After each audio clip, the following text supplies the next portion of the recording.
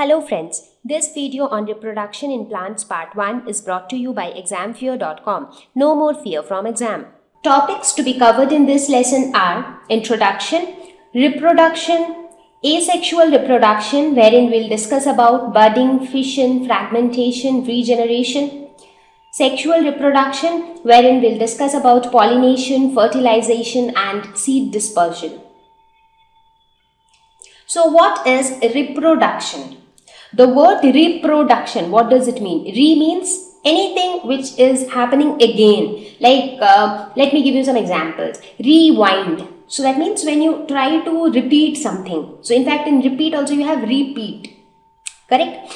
Again, you say reinstall. So when you are installing something again, reappear, something appearing again. So reproduction. Production, that is from the word produce. So to produce something again, that is reproduction.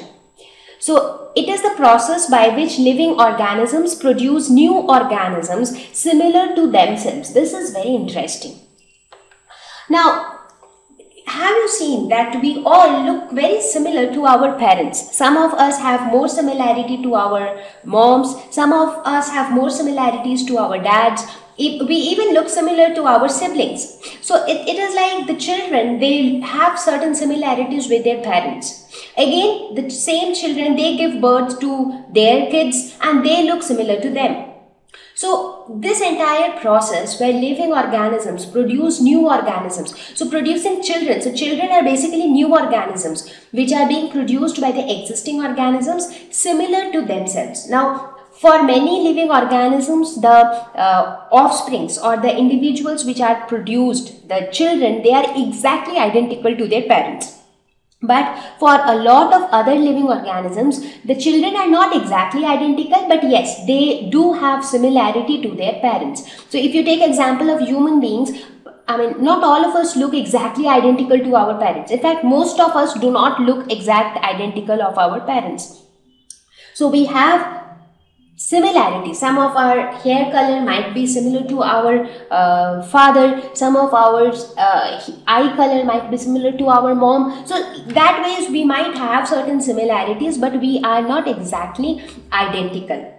You take example of any living organism. Think of elephant. So the kid of an elephant will look similar to an elephant and it will not look similar to a human being. Similarly, a human baby will have similarities to human beings and not to any other animal. So you think of any animal. So you see, in each of these animals, their children look similar to themselves. So a giraffe would look like a giraffe.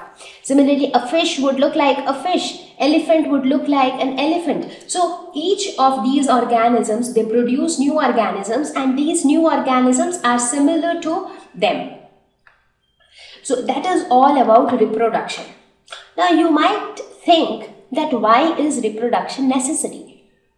Why at all do we need to produce new organisms? Now, this is very important. You know why? First of all, to retain a particular species of living organisms. Now, what do we mean by that? So, let's think of a very simple example. Let's consider the example of human beings. We all are surviving, right? But do you think that any one of us is going to survive throughout? So, are we going to survive for indefinite period of time? Not really. We will survive for a certain period of time. So, all human beings, not only human beings, all living beings, they take birth, they live their life, they grow. So, first they are like infants, then they grow to become a child, then they grow to become an adult, then they become a very old person, and finally what happens? Finally, the person dies. So death, right? So basically when new organisms are born, so we feel that okay, a lot of organisms are there, but gradually these organisms are going to die one day, correct? Now if there is no reproduction, if no new organisms are being born, what will happen? After a period of time, after a certain period of time, that entire group of living organisms would become extinct. So if you take the example of human beings, if all human beings on this earth stop reproducing, if there is no reproduction in human beings, what will happen? No new human beings will be formed. So whatever number of human beings are existing today, even if there exist millions and billions of human beings, but one day all of them will die, right? So after that day, what will happen? Not a single human being will be left on the earth. So that means the entire species of human beings will be lost. So reproduction is very important to retain a particular species of living organism. So this example holds true not only for human beings but for all living organisms. So in order to retain any species, it is important that they should reproduce. Transmission of characters from one generation to the next. Now, just now we were telling that we all have similarities to our parents. So not only parents, you would have noticed that we even have similarities with our grandparents. So it is because of the process of reproduction that the characteristics, the traits, they are being carried from one generation to the next generation. Now, in many families, you will see that the grandfather, he has curly hair. His son, that is the father, also has curly hair. The son also has curly hair, and even his son has curly hair. So curly hair is a trait, is a character which is being carried from one generation to the next generation. And why is that possible? That is possible because of reproduction. So it is, since the process of reproduction takes place, that is why there exists this concept of this entire process of transmission of characters from one generation to the next. This is what we call as inheritance. And inheritance exists due to reproduction.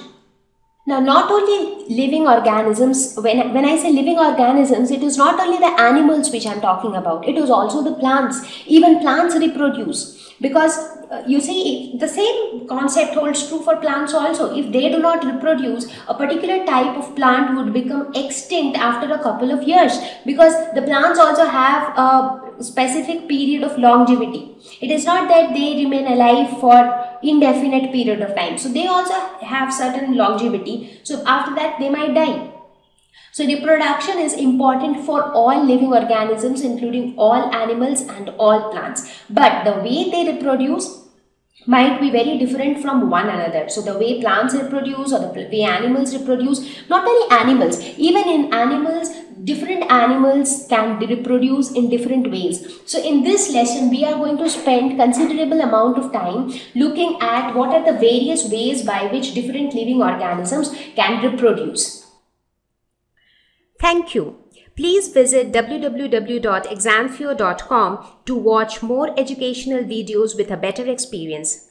Please do not forget to like and subscribe to our YouTube channel for latest updates. Thank you once again.